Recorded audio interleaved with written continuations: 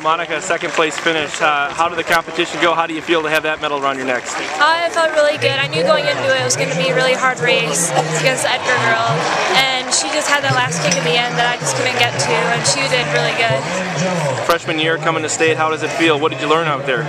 Oh, I was really nervous and I was excited at the same time.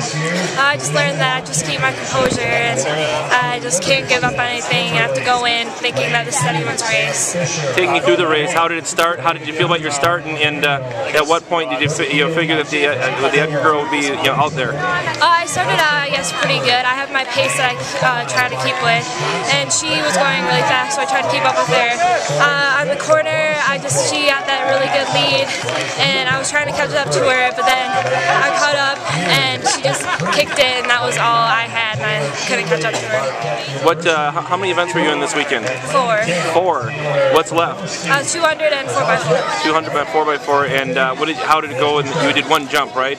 How did that go? I got 6, and that was 5 feet. Okay, so you've medaled twice, and 2 more to go. How does it feel so far? Oh, I'm happy with it, and I'm really excited for the next 3 years, and I feel good about it. Outstanding. Well, we'll see you after the other races. Yeah.